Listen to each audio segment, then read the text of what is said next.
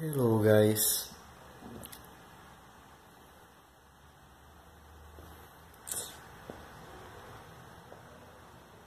it's been a month that my room's been looking like this. Long story short, I've purchased several plants with Fusarium from a very known orchid nursery, and by the time I found out it was too late and it had already spread through my collection. So although I keep my plants in quarantine after the newcomers arrive, and I also always disinfect the cutting tools, I'm not that fool, but the way I think they got it is because when I'm watering or fertilizing my plants, I used to put them beside the sink and then I grab one by one and put under the water. So there is some water splashing and some drippings at these times. So I think this is the way that the Fusarium spread through my collection. So none of my plants have shown signs of it, but I really got pissed off and I didn't want to hustle and stress myself anymore, so I have decided to just dump everything and start over. You know, Fusarium, people didn't come up with a definitive solution for it yet, and I really can't use fungicides, and so this is it. But I'm cool, I'm happy, and ta-da! I'm rising like a bitchy Fenix and fabulous from the ashes. So to spare you just the bad news and, you know, the sad part of Fusarium, I have decided to give first the bad news and then a good one. So let's find out what we've got here. Be right back. So guys, this is not the only one I'm expecting.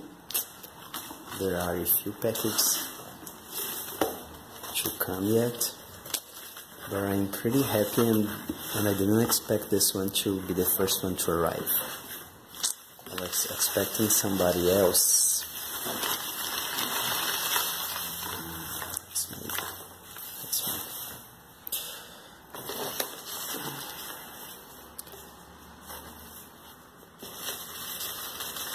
I'll make a bit of a mystery and tell you that this one is blooming size, according to the vendor.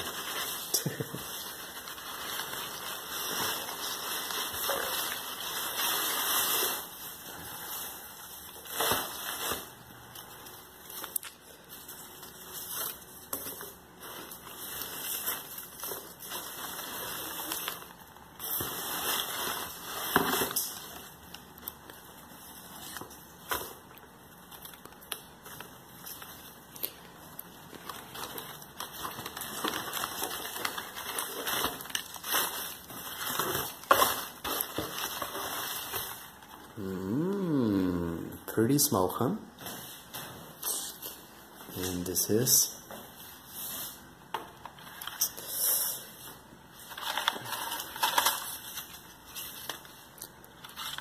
let me show you. This is Cattleya aclandiae. This is a Cattleya aclandiae variety nigrescens. The aclandiae variety tipo, it has some really brownish spots on the petals and sepals, but the variety nigrescens, that the parts which are darker are larger and cover more parts of the sepals and petals. You see in the picture. So this is a way of potting plants that we called the mix type, which comes with substrate, but also the mount together, because although these plants like to dry out fast, they like some moisture in the air, so this helps them out. And this is styrofoam and some stones, some small stones.